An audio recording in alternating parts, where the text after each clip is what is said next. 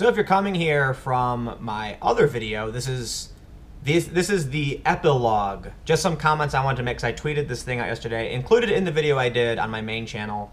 I said, Sam Seder will not be renewed by MSNBC following a campaign to highlight a past tweet in part by Cernovich. Sam tried using the same tactics to smear Mike, however, there is no one to fire him and his fans don't care. Which is true. And what I did include is I followed this up saying you can see the partisan hysteria in response to this tweet, the point of which is that Sam can be fired and Mike can't. And immediately, I mean, just look at this, just all this nonsense. This guy, Matt, said I was equivocating between the two in my post, and add this to your history of lunching with Nazis and it gets people riled up. Add this to lunching with Nazis.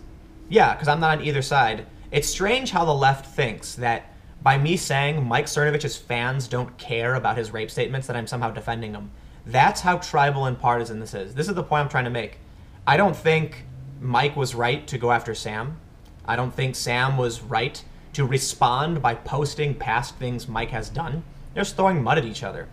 Sam made a video where he said he's being attacked by Nazis. He made a GoFundMe where he said he's being attacked by Nazis.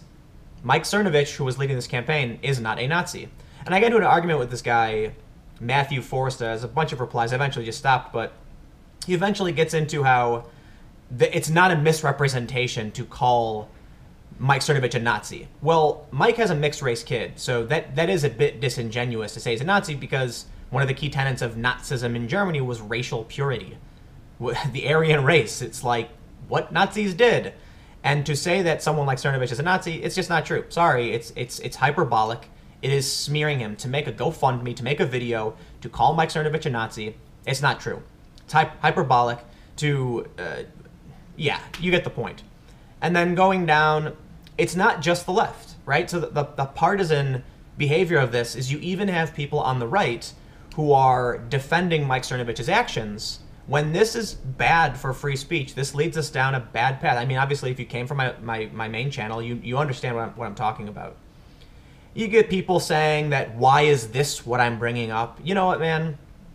I don't agree with Mike going after Sam because of this tweet. And as Mike puts it, it's not unique to Mike. Mike didn't make up this tactic. Other people have been doing this to people on the right, digging up previous posts and writings. And it's something that's happened throughout the history of politics. I mean, Bernie Sanders got smeared because he had that, he wrote a paper about women like, you know, I don't know the specifics of it, but Bernie wrote some paper. Ron Paul had the same thing happen to him. This has been going on forever. And it is what it is. And so that's why I bring it up, because when I see Mike Cernovich doing this, I'm like, yeah, you know, whatever, it's a political tactic. When I see people on the right, on the left doing the same thing to the right, I'm like, yeah, it's a political tactic. But you have people who are questioning why I'm bringing this up and why I'm not coming to the defense of Sam Seder. Because I think Sam's also disingenuous. Keep in mind, for a lot of people who don't know this, Sam's actually the first personality to ever comment on my work during Occupy Wall Street. He made a video talking about me and then actually had me go on his podcast, The Majority Report, which I don't think anyone really cared. Like 1,000 people watched it.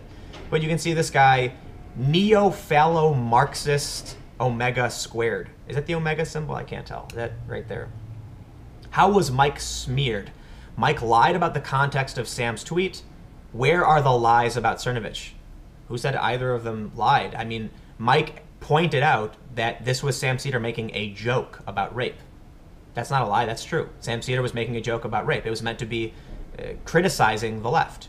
The motive for why he made the joke doesn't matter. The fact is he made a joke, it offended people, and MSNBC gave him the boot. But this is how they're framing it. How is Mike smeared? Because Sam started highlighting things that Mike had done in the past. If you're going to call what Mike did to Sam smearing, then what Sam did to Mike in turn is smearing. They're both just throwing mud at each other. You know what? You know why I tweeted this out? The main tweet, which is Sam tried using the same tactics, is because Sam made a video calling Mike a Nazi, and I'm like, oh, come on. That is not a defense of your actions. If Sam wanted to survive this, he should have said, look, you know, I apologize for saying something that was considered offensive. It was actually meant to be in defense of those who were, you know, it was meant to be critical of those who were defending Roman Polanski, and in a sense, it was defending those who were the victims of this kind of assault. That's what he should have done. Instead, what does he do? He starts saying it's the Nazis are coming for him. It's all about the Nazis and the alt-right, and that it's taken out of context. Oh, just apologize. Just say, yeah, okay, you know what? We all make mistakes. And I think Sam's response to this contributed to the problem. It made the situation bigger. More people started getting involved. More people started highlighting what had been done and what Sam had said. And at the end of the day, it doesn't matter if Sam was trying to criticize people or not. He made a joke. Was that joke offensive? To some people, yes. Did MSNBC get mad about it? Yes, they did. End of story. Do you guys remember that woman, I think, Justine Sacco, I think her name was? Let me see if I can pull this up. Yes, Justine Sacco. One stupid tweet blew up Justine Sacco's life. She's the woman who was flying to South Africa, and she tweeted, "Going to Africa, hope I don't get AIDS. Just kidding, I'm white." And everyone said she was racist, and her phone was off while she was flying. The tweet goes viral. Sam Biddle, who's at The Intercept, was the one who, he retweeted it, making it go crazy. And everyone started attacking this woman for being racist. Apparently, she was making a joke about how we don't care about the black community in South Africa, how they're the ones with AIDS and white people are fine. She was actually essentially making she was making a joke about her white privilege. It didn't matter. It doesn't matter if she's making a joke. The joke was bad. She lost her job. And this was one of the worst cases. I mean, this woman, Justine Sacco, is not a public figure. She was a random nobody. And sure enough, this destroyed her life, essentially. I feel like she's probably fine now, but you can just see how people responded. They went at her. She had only 170 Twitter followers. No one replied. But Sam Biddle retweeted this. At least it's reported Sam Biddle. I don't want to accuse him of doing something to do, but one of these stories said it was Sam Biddle. And that's the end of it. So I guess the question is what I was asking in my other video. Have we evolved? Has the left in this country decided, you know what, that was wrong to go after her for that stupid joke, and now they're trying to repent, or they've come to their senses that people should be able to make jokes? Or is this just more tribalism? You know what? Sam Seder is on the left. He criticizes the Nazis. He calls people Nazis. Therefore, we must defend him. We must defend him because MSNBC was misled. It's also kind of insulting to the intelligence of those who work at MSNBC, as if they don't understand that Sam Seder made a joke, as if they didn't do a quick Google search or look at some of the tweets and see that, yes, Mike Cernovich led this campaign, and he's trying to damage the reputation of Sam Seder. You think the people who work at MSNBC are really stupid and just can't see that? I think it's insane.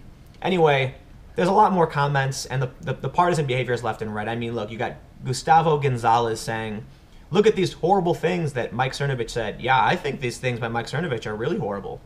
What does he say? It's also anti-rape game. After abusing a girl, I always immediately send a text and say for reply, you can't rape the willing. Sure, Cernovich's statement's very offensive. I'm not into that personally, but I'm not making an argument about morality. I don't care about these people's morals. This is an issue of Mike Cernovich highlighting a past tweet from Seder to discredit him, and Sam Seder then pulling up these old posts, and people are mad at me saying I'm defending Mike for not calling him out for this. That's not the point I'm making. The right is attacking the left, left's attacking the right. They do this all the time, highlighting past behavior. And they're not mad. They're not mad because Sam Seder is losing his job and Mike isn't. They're mad that I'm not coming out and saying Mike was wrong. He was wrong to do this. If the left is going to do it and the right's going to do it, what do you want me to do about it? Look at this guy. Is Tim truly dense or just lying? We'll never know. You see the reactions to this? Am I dense? Am I dense? Why? Because I pointed out accurately that Mike Cernovich can't be fired. When I said Sam Seder will not be renewed. Sam tried using the same tactics to smear Mike. It's the same tactic. Find past posts, highlight them. End of story. You can see all of these people are just partisans. It is absolutely crazy. And now you've got people saying the morality is the issue. They're turning a factual argument into a moral argument. The facts are simple. The tactic of highlighting someone's past in an effort to make them look bad only works if there's someone who can fire you. There's no one to fire Mike. Anyway, I could probably rant on this stuff for a really long time, but thanks for coming and hanging out on my second channel. If you're not familiar because you found this channel inadvertently, my main channel is youtube.com/timcast. Subscribe to this channel if you like these videos. a lot of these are just, you know, when I'm on Twitter and there's a lot of activity, I'll make comments about this stuff, and usually this stuff doesn't matter to the world, right?